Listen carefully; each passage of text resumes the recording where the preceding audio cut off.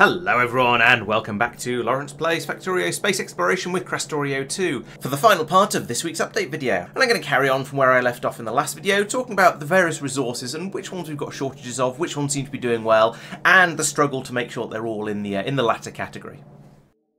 Down on Big Rid, things are certainly running. You can see two trash belts here going flat out, carrying lots of rubbish away. The Vitamelange extract belt is running solidly as well, so that's refilling after we're churning through all of that to turn it into modules. So we're putting the replacements for all of that back into the spaceship. That's good. That seems to be running just flat out. We've got a solid blue belt going through there. Whether that's enough to keep everything satisfied, who knows? But at the moment, I'm pretty happy with that. The fact that it's a solid belt means we're doing pretty well. And I think the system over in Norbit that's making the modules is at least only running at half a blue belt, so there's another half blue belt available here to go into everything else that could possibly want it. Down here, the Vitalic reagent, well, it is coming through. It is being supplied at a rate. I'm not convinced that rate is fast enough. This seems to be a thankless task for Marc. No matter how much he comes in and upgrades it and builds it up and builds it up and builds it up, it's still just flooding through. We're eating it up as fast as it's being made. Although that said, you can see over here on the graph that in the last hour we made 59,000 Vitalic reagents and only used 33,000. So maybe we are actually just filling up buffers at this point and things will be okay. It'll be interesting to see. And I'm aware that a lot of the Vitalic reagent production is going straight into module production. So in theory, if we get to a point where we've actually made enough modules to fill all the buildings up, then we'll stop using it quite so fast. However, if we do get to that point, we'll probably decide we want to upgrade the modules or we want to build more stuff. So again, it's pretty much a Sisyphean task. He's just going to keep making it. We're going to keep using it. If he makes it faster, we'll use it faster. It's just going to go on forever.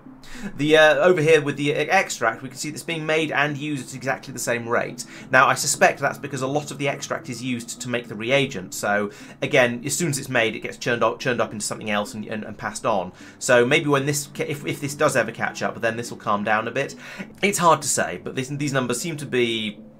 I don't really know what to say about these, apart from that they seem to be exactly the same. The epoxy, on the other hand, is being made much faster than it's being used up, and so that's a promising sign. But then I guess we're not really using epoxy very much, because a little bit of it could be used if we're making the Tier 7 productivity modules, but we don't really use those very much. We've decided that Tier 6 is a level that we're theoretically capable of making it in reasonable quantities, and so that's the one we tend to use. And I don't think a huge amount of it gets used for science, or at least not at the moment. There are probably other times when we do a big biological research, then all of these numbers will go up, of course, but at the moment, while we're doing energy and astro-related researches, it's not so much of a big deal. The bio stuff seems to be going okay. However, it would be nice to see this fill up the buffers a bit more. Yeah, we'll keep an eye on it. We'll see how it goes, but for now, it seems to be okay. In an attempt to keep it being okay, Marc has done some improvements over here as well. He says that he's put in a water and 3 mineral water mines. Putting in a water mine seems like an odd thing to do. Maybe he means, oh, here we go, he's putting a new tag on this. So when he says a water mine, he means he's gone up to a lake, he's hooked into the side of it, and he's just pumping loads and loads of water out into a duct. That makes a lot of sense. That can then be passed down here into the system to make sure we've got enough water. There's another new tag over here. This is very helpful, being able to find things like this. So we've got, yes, this is the mineral water, one of the mineral water mines he mentioned. And again, that's going into a duct system to be taken off to where it's needed. Wow, doing long-range transfer of liquids by ducts seems a little bit odd to me, but hey, if it works, I won't knock it too much. And then there's another one up here, another new tag. So this is going to be another mineral water mine area, and again, pumping into ducts where it comes over here and then down here to join on with all the other ones and just pump all of that into the processing system in the middle over here. That's a crazy level of expansion, but sure, I suppose if you've got the ducts and they work well enough, then you don't really need to send it around by train. It feels wrong somehow, but also it seems to be working, so I'm not going to criticise it. Tristan has been flying around the universe, gathering up pyramids, which means he's been getting lots and lots of Tier 9 modules, which are very nice. And there's only one thing to do with Tier 9 productivity and speed modules, and that's put them into your science systems, as you can see here. So we've got up to, we only need 3 more Tier 9 productivity modules before we'll have the entire science system running at the absolute maximum productivity level that we can do, which is amazing. We're getting really close here. And the speed beacon here, well, it just seems to be full of Tier 6 modules for some reason. I'm not quite sure why. I'm not quite sure where the Tier 9 ones have gone. We might have to have a bit of a look into that. But yeah, ideally, we want that to be affecting these and making them run as fast as possible to compensate for the Tier 9 productivity modules. That said, currently production is stopped here because we've completely run out of Tier 1 deep space science. let's go and have a look at why that's being a problem. So up here we have, over here we make the Deep Space Science. Why are you sad? Because you don't have any Deep Space One catalogs. Okay, the Deep Space One catalogs are being made over here in the original Deep Space Science area, which kind of got ignored once we got over to the point of Arcospheres. But you're sad because you don't have any of whatever's meant to be on the bottom of here, which comes around to here. And you're sad because you don't have any nanomaterial. That's a weird one to have run out of. So up here, we don't have any nanomaterial because you don't have any dynamic emitters. We don't have any dynamic emitters because you don't have any quantum processors. I see where this is going. And we don't have any quantum processors because over here where they're being made, we presumably will run out of holmium. Yeah, we've run out of holmium plate. So okay, well, at least we know what the problem is, and it's something that we're currently working on fixing. But yeah, our requirements for these quantum processors is a bit ridiculous given how difficult they are to make. So I'm not sure what we're going to do about this. Maybe we're going to have to put together a sort of a separate facility that makes just quantum processors, a sort of a quantum processor town, if you will, because this is just not keeping up. And then maybe we'd have 4 trains, each one bringing up a solid train's worth of immersium crystals, blue circuits, holmium cables, and holmium ingots, and just piping them all and dumping them all into machines that can then make these. That might be the only way we can actually get this to run reasonably sensibly, because we're going to need quantum phenomenon data as well. That's going to make it harder. I suppose what we could do then in that case is either have a train that steals quantum phenomenon data from the energy science area here and takes it over to another town, perhaps up here, or maybe we just squeeze it in down here underneath the matter sciences down here, or we have a belt bringing the quantum phenomenon data all the way down to the bottom of here, and then we have another 4 stations that are dropping off all the ingredients for the quantum processors. Because this system making the quantum processors here, it always has problems. And even though I've gone in and beefed up the supply in a number of ways, it's okay. I was going to say it's still having problems. Right now, it's still having problems because of the shortage of holmium. So that's kind of separate. It's not the fault of the system here, but it just doesn't feel like it's able to keep up. I feel like it needs more, just generally more machines and probably its own separate sub-factory to do it so it can run a bit more quickly.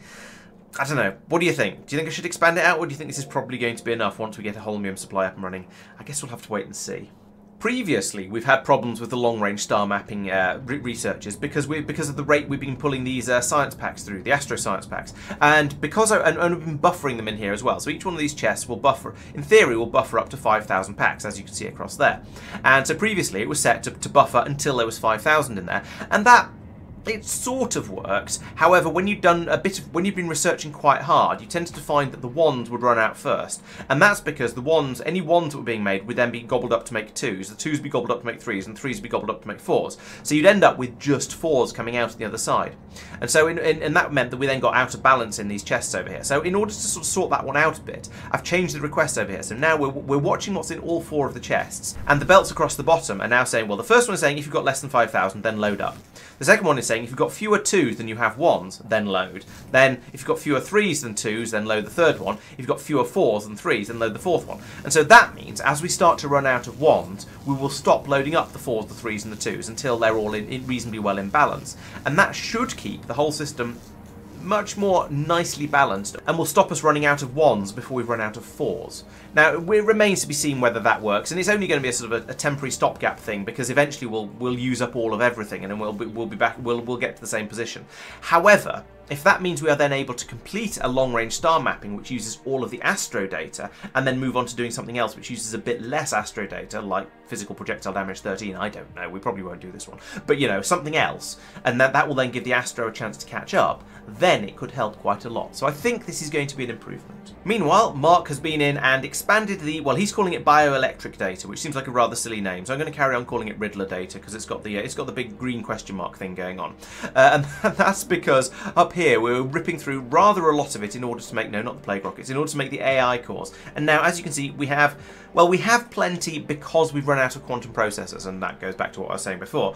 So we've now got to the point where we have enough of this one. It's easily going to be able to keep up because, yes, that is a lot of extra machines down here. I'm pretty sure there's only like 3 or 4 of them, maybe only 2 of them before. So that's a big expansion over here, and that's probably going to be absolutely fine. We'll find out if we ever have enough quantum processors, I guess. Yeah, so that will have sorted out that, well, have improved on that problem. And as you can see over here, we have a good number of the AI cores coming over here into the construction area, and that means we're going to have probably enough to make all of any of the machines we want to make. However, we are still a little bit short of them for loading up this train to take them away to. I don't even know where AI core drop stations are, but apparently we need them somewhere. It's probably, oh, it might be for the, I think I do know actually, it's for the Deep Space Sciences over here. Yes, we drop off AI cores here to make Naquium processors to make various things over here. So as long as we don't do too much Deep Space Science before we manage to get the Holmium up and running and the quantum processors up and running nicely, maybe we'll be okay. No promises, but we shall see how it goes. We've been doing little bits of fixing here and there as well, of course, as usual. So I came along, I reprogrammed all of these blue, well, actually no, I programmed all of these blue warehouses. For example, this one here with the heavy assemblies in it is now trying to pull 20,000 heavy assemblies out of the logistics system. Now, there aren't any in the logistics system, so this is going to work. This means it will, if any do accidentally get into the system because maybe something gets demolished by the bots and they don't know what to do with them, or maybe somebody has some in their inventory and they dump them into the logistics system to go into the chests of shame, this will pull them back out again. And this is supposed to basically tidy up the chests of shame a little bit. And as I was doing this, it turned out there were one or two that needed to have their requests removed. And I can't remember which ones those were, but it was because they were being fed into the logistics system somewhere else.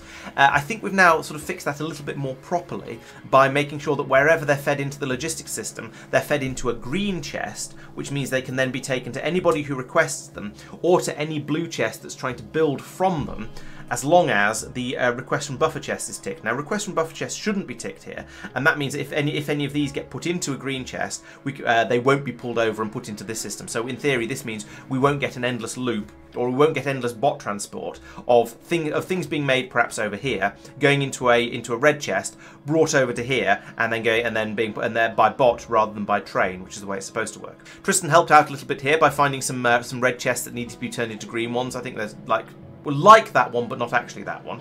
So there's probably a few of them around here somewhere. I don't know. There'll be some chests around that used to be blue. They used to be red chests and have now been turned into green chests, so we don't end up transporting them through. And Tristan picked up a few of those. He said which ones? Yes, he says he's done holmium cables and beryllium rods. So I don't know why there'd be a beryllium rod chest, but presumably down here somewhere there was a red chest that the rods were being fed into. I don't know where it is. But apparently there was, and that was causing issues. And he's done the same thing with holmium cables as well, so that'll be down here probably. And these aren't big, difficult things to sort out, but they are quite important just to make sure that you don't get. Oh, there we go. There's the green chest. That presumably used to be a red chest. It's now a green chest, which means the holmium cable blue warehouse over here can now be set to not request from buffer chests, and so it won't pull them over. And so this works nicely. If I tick that, for example, you can see there we go. It's now bringing 50 of them over. If we look, presumably they'll be being pulled out of a chest over here. There'll be some bots on their way over. I'm not going to watch, but that is not what we want. We don't want them being brought over by bot, so these should always be unticked down here, so we're not requesting from buffer chests. Marc has done further improvement to the advanced solar panel production, so these are required in order to be made into the blue flat space solar panels, to be made into the red holmium space solar panels, to be made into the potentially made into the black naquium solar panels. So it's one of the tiers that's required. So he's come in here, he's upgraded it by improving the belts and putting in a load of modules as well. So these systems are now running faster than they were before. This was like a prime target for a beacon if ever I saw one, but never mind. We can put those in later if we require them. And so now we're producing these solar panels a bit quicker because, well, we're making so many solar panels in order to try and power all of those anchors out there that we need rather a lot of them, and we've got half a train's worth in this warehouse over here. So yeah, we definitely need to make these. We definitely need to keep making these and churning them through because we don't have remotely enough at the moment. Tristan has put in an additional machine turning iron ore into matter because this one down here couldn't keep up with the rate we were chucking iron through. I don't know how much of that was because we were trying to make it from the extra system over here where we're bringing in unwanted iron ore from Oliran and then just turning it into iron as quickly as possible, and how much of it is due to, well, this sort of flood coming through from, well, I guess from trains bringing it in and dumping it out, or from core processing. The system couldn't keep up, so now we have another machine using it up in order to help us keep up, and that seems to be working. He noted that we have too much, well, we have an awful lot of uranium over here. Now, it hasn't got to the point of actually filling up all of the, well, actually I was going to say it hasn't got to the point of filling up the warehouses. It has, because we're overflowing it down here, and so that's being brought off and also turned into matter. So I don't think that's a problem. That just means we have lots and lots of uranium, and it's got to the point where we're just using the overflow to turn it into matter. So yeah, that's great.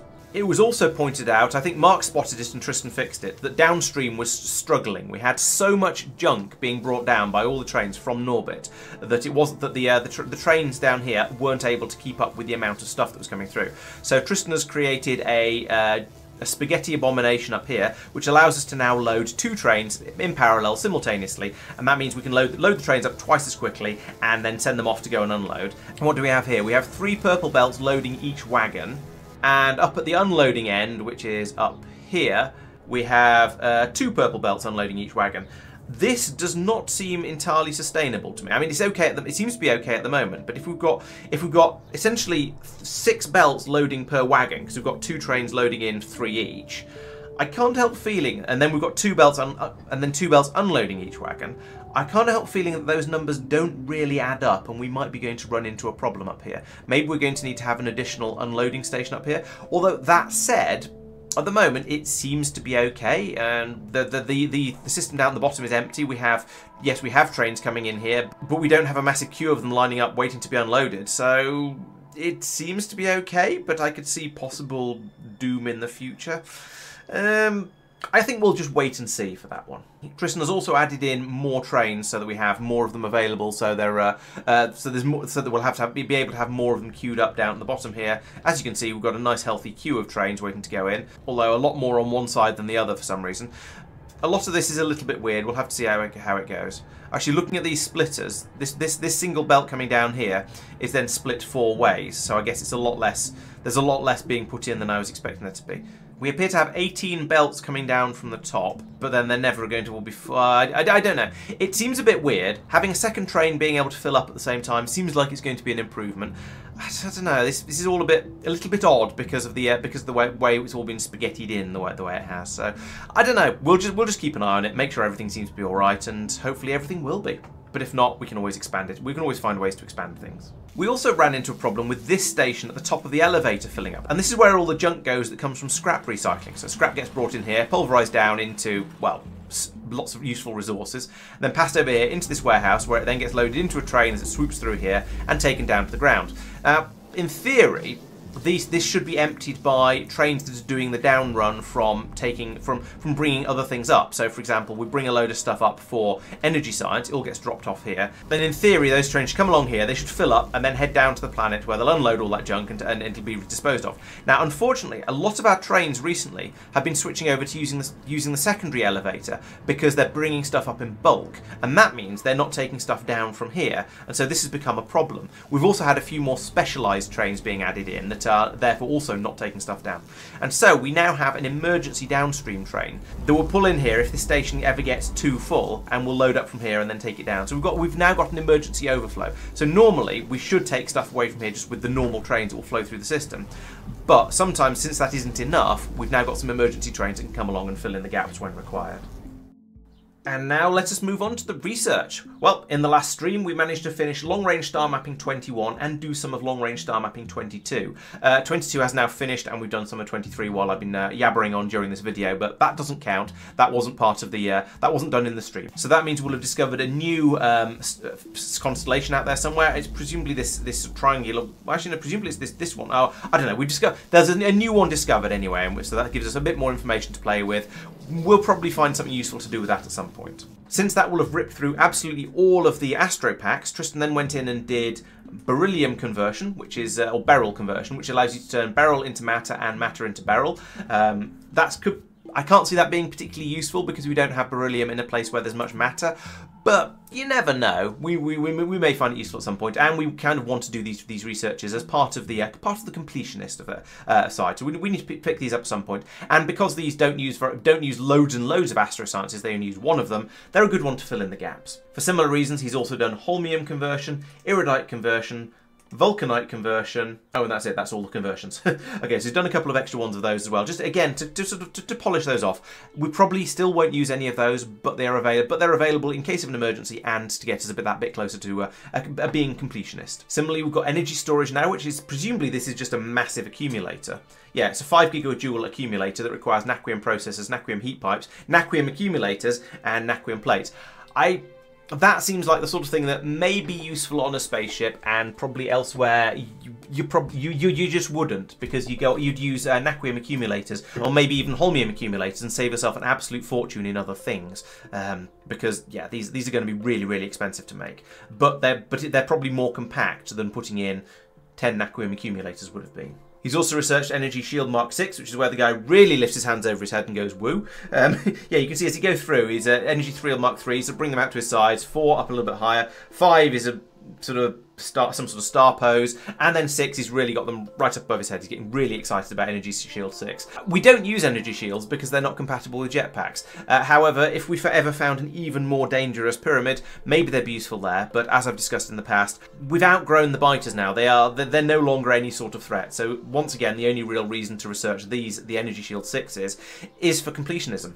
But you know, we'll plug away at these things while we're waiting to have enough science to do other things. We also finished off Worker Robot Speed 13, because having the bots move a bit faster is quite nice. It takes forever for anything to get built when it's miles away from the centre of the factory, so having them move that little bit faster is quite nice. It's another a plus 60% speed apparently. That's not bad. I'll go with that.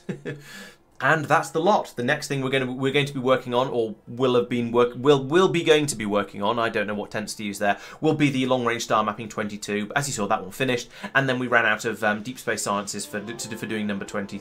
Oh no, it is 22 we're running through at the moment. I was a little bit wrong earlier. And then we ran out of Deep Space Science Pack 1, so that's why we stopped doing that one. And I think everything else we want to research at this point is going to take Deep Space Science of one form or another. So if we can't even make number 1, then the others are going to struggle. Now, if there are some small ones, like, okay, we could probably 500. There might be 500 Deep Space Science 3s on the belt. So we might be able to get Thruster Suit 4. We might be able to get Planetary Teleporter. There's a few little ones. We might be able to pick off some of the little ones, but all the really big sort of semi-infinite researches like Mining Productivity or Factory Spaceship, or even Spaceship Victory, those are going to require far too much. We're not going to be able to do those with the amount that's just sitting on the belts, I don't think. So until we've got the holmium supply up and running and going and working a bit more reliably, I don't think we're going to be able to do very much in the research areas. But you know, we're still working on that, so I don't think it'll be too long till we have that running. And so after rather a lot of talking, I think this is going to be the end of the episode. I hope you've enjoyed it. Thank you very much for watching. We will be back on Monday with some more streaming, where we'll be playing obviously some more Factorio K2SE, where we will be trying to fix all of those supply issues I've been talking about. And then once that's done, we'll be looking for some more things to go off and play with. Maybe we'll start thinking about the puzzle a bit more, who knows. Then on Wednesday I should be back to play some more Satisfactory. Things are going quite nicely. I'm working on the things that aren't actually science packs but might as well be based on the way the game uses them. And the factory is expanding and growing and growing and expanding in leaps and bounds. It's getting quite big now actually. It's covering a decent amount of that sort of starting plane area that I started out on, and it's got to getting to the point where I have to think a little bit before I can build a new sub-factory, because I have to think about where I'm going to put it. Unless of course I build it out over the infinite featureless void, but that seems like a bad idea because at some point I'm bound to fall off and then just disappear into the nowhere. And then at the weekend I'll be back with some more of these videos, of course, catching up on the last stream. So I hope to see you for all of that. Please make sure you subscribe so you don't miss out on anything, and I'll see you next time. Bye bye.